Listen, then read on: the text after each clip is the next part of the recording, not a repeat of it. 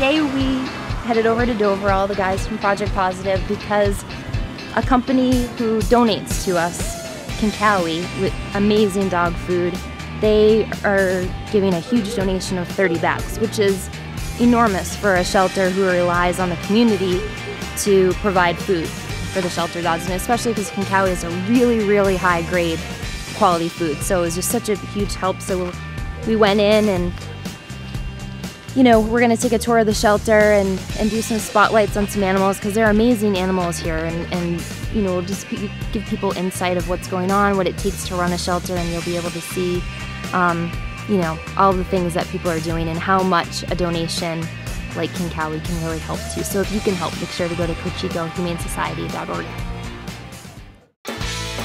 I am Lisa Forbes. I am the operations manager for Cocheco Valley Humane Society. Cocheco Valley Humane Society was established in 1984, and we serve 10 communities in the Stratford County area.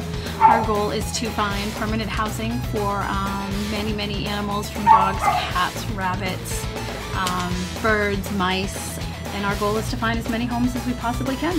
The donation that we received today was a big contribution to our facility from a company called Kankawe. That is a high-end pet food company. They provided us with 30 bags of food today, which for us is very important to try and keep our dogs on a consistent diet. And this also allows us to free up our food pantry for the general public. If folks are having trouble making ends meet and they can't afford food at this time, we do have a food pantry available. So the donation has allowed us to have more food readily available for the public.